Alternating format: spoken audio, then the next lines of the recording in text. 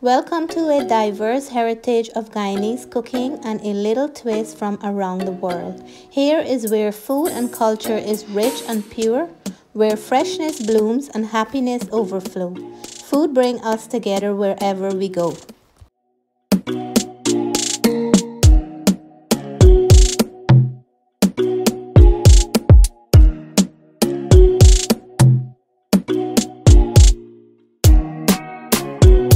Hi guys, welcome back to Shaman's Kitchen.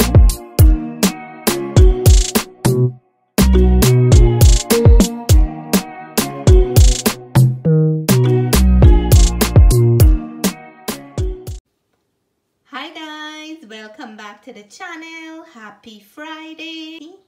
I'll be sharing a recipe with you guys today for sweet potato roti or sweet potato flatbread. And this is one delicious roti or flatbread that you can eat for breakfast, lunch, dinner, and you can even have it as a snack. So now you guys would really love to see this because just 2 ingredients, it sounds unreal, but come on down and let's get started.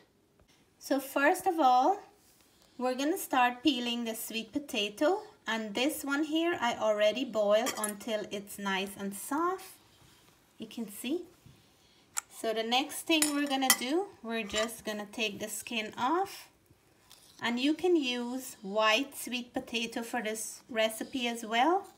But I find orange color sweet potato gives the roti or the flatbread a beautiful color. So let me finish peeling this and I will show you the next step. So I'm gonna start mashing our potatoes. And for this recipe, we only need 1 cup of the potato, and it's best to mash when it's hot and to knead it while it's hot as well, because that will help us to get a soft and nice potato roti. So now we have our 1 cup of mashed warm sweet potato. This will give us the best results. Now we're gonna add our all-purpose flour. We're gonna mix it in a little here. And the moisture from the potatoes will be enough to knead this dough. I'm just trying to mix it in a little before I go in with my fingers. So now let's do this my favorite way.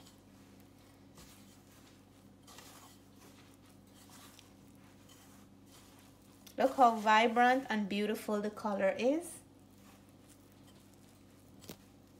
You want to make sure that your potato is mashed nice and smooth so there's no lump left behind. So check out our dough, very nice and soft. I didn't add any water to it. I'm just gonna roll it out one more time and that's it. We don't want to overwork the dough. So now I'm gonna start roll them out to make our roti. Show you guys this beautiful sweet potato roti. You can do this with whole wheat flour or gluten-free flour as well. So we're gonna cut the dough into small pieces. Just love the inside of the dough. And it looks like Play-Doh, right, Natalie? Yeah. And then we're gonna make small pieces. We wanna make these small. We don't wanna go too big and ginormous with them. So let's see how much we're gonna get out of this dough. And this is a really like super soft and moist dough. If you look in here, you can see. Look at that. So now what I'm gonna do, I'm gonna roll them off because they're like so soft. just like when you're making roti. So I'm gonna try to flour my hand properly and just roll these off into nice round circle. We're gonna dip them in some flour and we're gonna rest them here until I finish with all the other ones. So now I just slightly dust my board out and I'm just gonna flat these out and we're gonna try to roll them out as thinly as we can.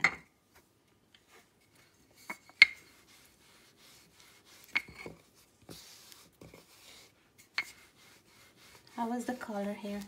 Looks pretty. That's very vibrant, right? Yeah. As you guys know, I love to experiment and I love to try new recipes out. So sweet potato roti, I did those sweet potato dumplings and purple yam dumplings. All those are beautiful, beautiful recipes. When you try things out and you become successful, is one that you would love to share with others. So I couldn't hold this back from you guys because it is really, really delicious and very nice for any meal. So now I'm gonna start cooking the roti and I'm using my frying pan, this non-stick frying pan, because my roti pan is very thin and I don't want the roti to cook too fast. I want it to cook on a nice low heat. This roti is made without baking powder, without yeast, and without any oil. So it is very, very easy, simple, 2 ingredients. So now if you can notice a little bit, you can see that it starts bubbling up. And then I'm gonna just flip this one. And then you have to keep turning it round and round so it can cook evenly. These can swell or poof up, but sometimes because they're like a roti and a flatbread, if it doesn't, then it's fine. You can, if you look here, Natalie, it start poofing up already. So I'm gonna move it around and look here too, it's poofing up, and let it cook right through. So they're coming up nicely. I'm gonna show you when I finish and you guys will see the end of it, how beautiful our sweet potato roti or flatbread would look, and you can have this with any side dish of your choice. So here it is, friends, my sweet potato roti or flatbread, all done nicely. It can go as a wrap. You can eat it with any meal, any curry, stew, any dish of your choice. So tonight I'm going to show you how we are serving this up for dinner. So this is how we're going to serve our sweet potato flatbread. I made some guacamole, avocado, mashed with some lemon juice, a little bit of black pepper and salt. I just cut up some radish, cucumber, and coriander with a pinch of salt and some lemon juice.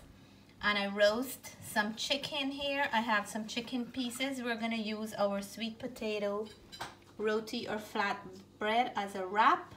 And we're gonna serve this up with some delicious salad tonight. And I made my own dressing. So I'm gonna add some toasted pumpkin seed that I toast on the salad. And this is a beautiful Friday night dish. You can have it anytime. My kids will make their wrap and everybody would enjoy this meal. This is my own homemade salad dressing. We're just gonna drench this with the dressing. And this is dinner tonight. All are invited. This is what we're gonna do. I'm gonna add some of the chicken pieces, my roasted chicken pieces, and I'm gonna add some guacamole here. This is working as the fat or the mayo content. And then just some crunch in here so it's not like a boring kind of a wrap. And the kids love this at any time. And then you can bite it in however you want. It looks like a taco, right? Yeah. So now this with the salad for dinner, I'm gonna let you guys know how everything tastes. So here it is, my delicious Friday night dinner. I have a nice bowl of salad mixed with some apples, nuts, and some homemade dressing. I have my sweet potato wrap. It can go as a taco, it can go as a roti with some nice curry, however you like it. And my roasted chicken, some avocado, and some veggie. Look how beautiful that is. Just like a taco. But before I dive in, I have 2 birthday shout outs. I would like to send belated birthday greetings to Mamu Richie from Guyana, an absolutely amazing person. Wishing you many, many more birthdays to come. And I would like to shout out belated birthday greetings to Uncle Robbie from New York, another amazing person. They both celebrated their birthdays on January the 29th. So happy belated birthday to you both. So now I'm gonna taste my sweet potato wrap, taco, roti, whatever we want to call it. And my first bite goes to all my viewers and subscribers.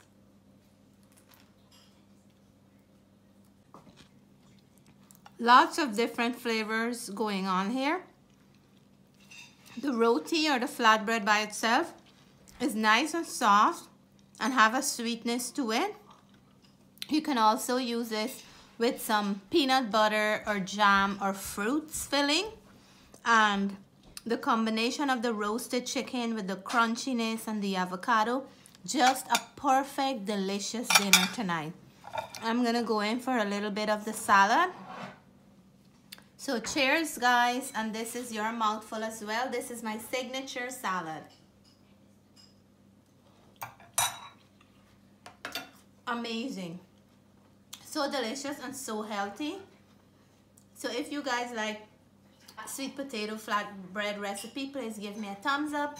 If you're new to the channel and you haven't subscribed yet, I hope you'll consider doing so. These can also be made with the white sweet potato. So I love you guys. Happy weekend to each and every one of you. Bye for now.